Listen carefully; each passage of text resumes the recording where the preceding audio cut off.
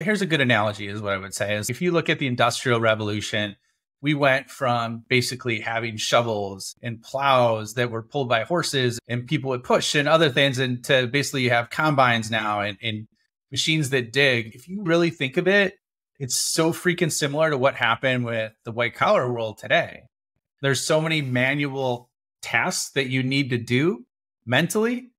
Whereas now we're shifting to a new frontier where effectively you'll be able to identify the outcome just like you wanted with the machine, and it'll be done for you. And so that's where I think we are going. And that's why it's like super exciting, because it's going to change everything with what's possible, not just today, but over the next foreseeable future.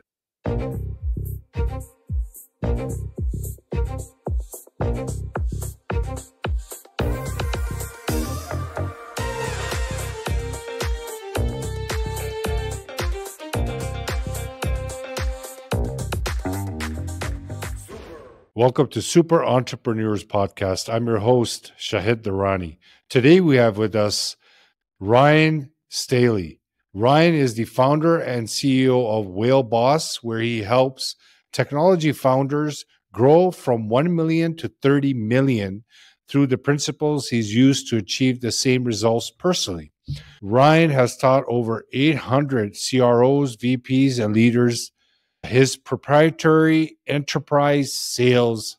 How are you, my friend? Good. I got to update that bio, man. I'm working with $300 million companies now. I don't know what the 1 to 30. Wow. That. And well, then, it's good that you corrected that. Yeah. The other thing too is I've been like obsessed with AI and integrating that into business. And so that's the other thing I'm focused on, is really helping companies deploy AI systems, or I should say, into their people. So is the 300 million jump because of AI? I've worked with larger companies. I've worked with $100 million plus companies, 300 million. And so that's actually what's actually getting a lot of people's attention, is because of some of the AI stuff I'm doing. So can you share the experience you had going from nothing to $1 million? Yeah, man. So this is what that 0 to 30 was taken from was effectively it was all born out of failure, if we could be completely transparent, or if I could be completely transparent on it.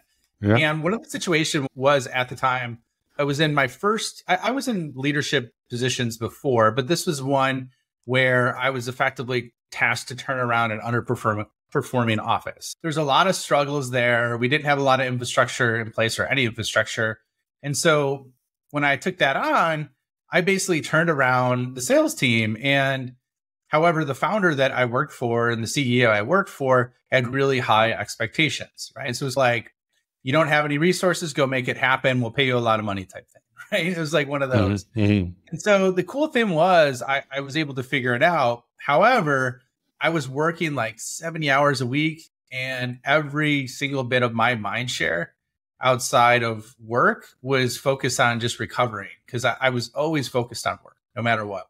So what happened was I actually got, and let me take a step back. One of the things too that encompassed that is, as a result of that, I was not fun to be around. I was pretty crabby, right? I was crabby because I felt burnt out and I was toast, and I felt like I had no life outside of work. And so one of the things that happened was that my team got really frustrated working for me, and I was caught in the middle because I was pressing them really hard to get results, because I was getting pressed, but I didn't have whole life balance. And so one of the things they said is like, hey, we need you to start over, and we're going to take your team away from you, and you got to start from scratch. However, you're really good at these enterprise deals. And so what I did from there is built out that enterprise team, and then scaled it from 0 to 30 million in ARR. And we did that in 5.5 years with only 4 salespeople. So the 0 to 1 thing, what was really interesting with that is we started off as almost like a balanced portfolio with the opportunities we were targeting. So we would focus on a portion that was mid-market, and then we had a certain portion that was larger opportunities, and we kept scaling up. And so that was one of the effective things that enabled me to gain the trust of my old team back, because I had them basically only part of their focus on the enterprise team, as well as building up a new team. So then it shifted from people were frustrated working with me to the point where everyone wanted to work with me, because they saw what was possible once we started getting these big deals. Awesome, Ryan. Can you share how AI has helped you recently to create a jump in your numbers and overall processes to have more free time? Yeah. So, and here's the thing, I've always been asked to do more with less. Pretty much every stage Hmm. of my career, I've never worked Hmm. for a VC backed company where there's like, here's a ton of money, use all these resources, make it happen. I was always in a resource constrained environment. And so, one of the things that happened is I left and started my own company about 3.5 years ago, where I help basically tech companies deploy the systems, the sales systems that I use to scale there. And I have a podcast called The Scale Up Show where I interview tech founders and I also share AI insights. This was about 13, 14 months ago. So this was in like October, November of 23 or 22, I should say. And basically one of the founders, his name was Chris Savage, the CEO of Wistia. He's, hey, have you ever heard of Dolly before? And I'm like, no, I haven't. And basically it was the image generation. This was like the early generation that wasn't so good that OpenAI had. And used it that weekend with my daughter. And then was like, oh, this is cool. But from there, I got put on OpenAI's wait list, if you will. And then from that wait list, I started using ChatGPT as soon as it came out. I tested it with what I knew to be true through 10,000 hours of experience. And the thing that scared the living hell out of me, but excited me at the same time, was I got 95% of that 10,000 hours of experience in terms of the wisdom with one of the questions I asked, literally with one single question. Okay. And so from that point, I was like, wow, this is going to change everything. And I was like, I was pretty upset initially, but I'm like, all right, there's two actions I could take towards this. I could either duck my head in the sand and get run over by this, or I could run towards it and then help other people accelerate themselves at a superhuman level. So that was like the origin story behind it. The how behind it is like 2023 was the year of companies implementing AI into their product. Now I think 2024 is going to be the year of companies implementing AI into their people. Because effectively, if you look at some of the studies, they could do 200% of the output by doing that. And so that's where I think there's really big opportunities to be gained. Can you give us an example? Sure. Kind of the way that I look at it is there's 5 main buckets that you could use when it comes to this. And there's more, don't get me wrong, but these are 5 that when I look at it, it really jumps off the charts to me. So if you're looking at how to leverage AI in specifically your day-to-day function, and I particularly work with revenue org, so that's sales and marketing. The areas that I would look at are time. What are the elements that you spend a lot of time on? And that could be multiple tasks throughout the week that you spend 25, 30 minutes on. And if you effectively have the right prompt, you could do it in 2 minutes, right? So there's a lot of those death by 1,000 paper cuts tasks that are repeated, that are small. So for sales, that example would be account research and meeting preparation. There's a lot of that. So what I've done is engineered a prompt that effectively you could type in one word, have the prompt populate, and give you all the data and research you need. So that's a good example of time. You could also do it for deep work where there's longer projects, and you could do 8 hours of work in 20 minutes. That's another example. If we look at execution, those are opportunities that typically you would outsource. That could be video editing. That could be other areas where you leverage a $30 tool that would take $600 in the past to do. That's another one. Acumen is what I talked about in the beginning. That question that scared me is I effectively asked ChatGPT and OpenAI how to deconstruct how C-level executives made decisions, the KPIs they were evaluated on, the problems they faced when hitting those, and then the emotions they had as a result of that. So that's on the acumen side. When you look at TEAX, that is knowledge. So knowledge can be anything from rapidly scaling or consolidating a podcast, a book, a YouTube episode, right? Or knowledge could also be longer details, like how to integrate strategy into what you're doing and leveraging the mind of Elon Musk or Steve Jobs based on their patterns and then getting their advice customized to what you want. And then the last but not least is skills, right? You could either augment your skills or give yourself new skills instantly. And examples of giving yourself new skills instantly is, for example, Shahid, I suck at graphics, right? I am terrible at graphics. I am not good at that at all. But now I figured out literally in 15 minutes how to create a masterpiece work of art, visually stimulating pictures within Midjourney or within Dolly just by understanding how to use the tool. And that was something that probably would have taken me 3 days to learn in the past. So those are all examples in terms of how you look at all these different areas. No, wonderful. How do you deal with the fact that ChatGPT, for example, is updated up to 2022 with all the changes that are happening in the world so quickly, especially with technology?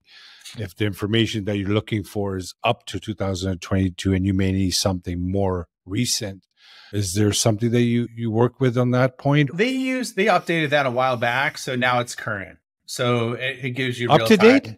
Yeah, it gives you, it's real time, up to date information. When did this happen? I completely missed that. Wow, that's big news. They enabled browsing maybe 4 months ago, and they at that OpenAI Dev Day, that was maybe in late October, early November. They identified like real time. Yeah. Here's what I would say too is it's not just ChatGPT, although that's the model I predominantly use. Although there's really good business use cases for that because Teams release. So basically and this is really important, it identifies that it's not going to train on your data. That's one of the requirements in their security. And basically instead of paying $20 a month, you pay $30 a month and have to have a minimum of 2 licenses. So that's worth it in my opinion. But also there's other large language models that have really good use cases, like Google Bard has a good one that has Gemini running in the background. There's also Claude, which is owned by Anthropic, which is really good at consolidating dense documents. And then Perplexity is really good. If you haven't used Perplexity for real-time research, because it works really fast and it cites all the resources that it pulls up. So those are just a couple other examples of language models that work really well.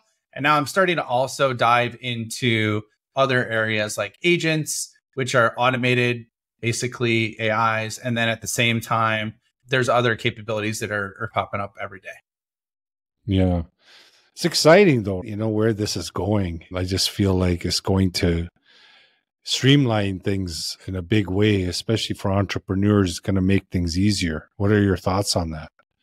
Oh, it's already doing it, man. Like the things and capabilities that I have and my team has because of this are game changing, right? I think why it's so exciting for me, for someone like me, is because I see that here's a good analogy is what I would say is if you look at the Industrial Revolution, we went from basically having shovels and plows that were pulled by horses and people would push and other things, and to basically you have combines now and machines that dig. If you really think of it, it's so freaking similar to what happened with the white collar world today. And where basically we got all these tools, but we had so many tools. There's so many manual tasks that you need to do mentally. Whereas now we're shifting to a new frontier where effectively you'll be able to identify the outcome just like you want it with the machine, and it'll be done for you. And so that's where I think we are and where we're going. And that's why it's like super exciting, because it's going to change everything with what's possible, not just today, but over the next, foreseeable future. So if you were to launch a startup integrating machine learning and artificial intelligence, what would your eyes be on? What kind of problem would you look to fix? Yeah, I think that's a really great question. I think here's what I would say. At its simplest, there's the intersection of a couple things. And the first, what I would say is really around what do you have deep domain expertise around? Because what's happening is these large language models are democratizing general knowledge, because it's effectively taking everything that has been put on the internet and then consolidating it and then customizing to what you need. So where the value is going to be derived is from people that have deep domain expertise in certain areas, and then identify the problem within that domain expertise with that area. That's startup being, because like you just go for a general problem. Yeah, you could do that. Here's the other thing that's happened, Shahid, is like the cost to create software is starting to go down dramatically, right? GPT stores was just released last week as of time of this recording. And effectively, people could create their own micro apps just by general language, just by typing sentences. In the past, that would have taken like $5,000, $10,000 to create. So what's going to happen? MVP. Yeah. And what's going to happen is there's going to be a flood of products on the market. Yeah. And the most important thing necessarily isn't just, can you solve the problem and do you have domain expertise? But the third leg to the stool is distribution, right? Do you have a method to grow your reoccurring revenue if you're looking at software, or grow revenue consistently in a repeatable, scalable model? And that's what most people miss, I think, because you could have the best idea in the world, you could have the best solution in the world, but if nobody knows about it, you're screaming in an abandoned building. And that doesn't equal anything. So when you do go into a company and you're looking to do a lot more with a lot less, for example, what are your key initial steps that you take? Do you look at the leadership of the company, or do you go directly into the sales and marketing? I guess that's your specialty, sales and marketing, but do you still look at the leadership? Yeah. So what I would say is I stick to my lane, right? So I don't evaluate all the non-core revenue goals. I have a very deep well based on all my experience on this side. So what I do is I look at, there's key metrics you can look at that are very telling on where the holes are. And then once I see where the biggest challenges are, right, where if we fix those, they would yield the biggest result, like the biggest leverage points. And those are the areas that I focus on. And then I have different systems that I've seen work repeatedly in multiple different situations based on just patterns of growth that companies have and where they're at. So, for example, one of them could be pipeline. I don't have enough opportunities. And so there's strategies around those. Others could be like, hey, we want to move up market, right? We want to start getting bigger customers. And there's a big, massive difference of how you treat an opportunity if it's a $200,000 annual opportunity versus $20,000 opportunity. And so there's ways and common mistakes that companies make with that as well. And so these are all the areas that I get laser focused on. If we're looking at the AI, what I would say the number one thing right now is it's so new for companies implementing this at scale to their team that it's most organizations, what I would say, is don't have a design plan or approach to it because this is happening so fast. And so that's one of the things that I bring to the table is I've spent, I don't know, thousands of hours in these large language models, understanding how they work, how to interact with them, and how to leverage them. And so basically combine my domain expertise with that, bring that to the table so they can start implementing that and have a superhuman revenue team. That's really what I focus on. What advice would you give someone that is looking to grow their sales in their company? Some guidance that you could provide, either using ChatGPT or any other advice that you could share that could help someone? Yeah, so it's a great question. And so I think if you're looking for growth, there's a couple levels, right? There's folks that, let's say you're not using this at all. There's that level. Most people are like, where do I get started? Right? That's those kind of like, how do I get started? How do I use this? And so what I recommend for that is like effectively start at its simplest level. Like one of the things that got me on track in 2016, I got really off the track in terms of my health. It wasn't like ridiculous, but so one of the recommendations, I went to a personal development event and they're like, just do 10 minutes a day daily for 5 days. Just do 10 minutes a day. That's all you need to do. Just walk on the treadmill for 10 minutes a day. So I look at that same thing is just start with 10 minutes a day, right? Something that you would use Google for, try ChatGPT for instead. At its basic level, just try that, ask that questions and be curious and look at the results and see where there's opportunity. The other thing I would say is also look at, like, I put so much content on how to leverage this, how to do this very simply and basically. There's people like me where you could leverage all these areas so that you could take massive jumps. That's also why I created a sales AI accelerator to teach people how to do this, give them a prompt library and get a running start. So I have a membership model for that. For folks that are more advanced, what I would say is, or not more advanced, but started using it, but haven't quite seen the results that they want, is there's a couple ways you could look at it. If you haven't gotten the results, it's either one of two reasons. One, you don't know what to focus on, or two, you don't know how to get good quality out of the AI. And so like when it comes to don't know what to focus on, you could look at what's taking the most time from you on a weekly basis. You know, if you look at selling, effectively 65% of time spent from sales professionals and sales executives is on non-selling activities.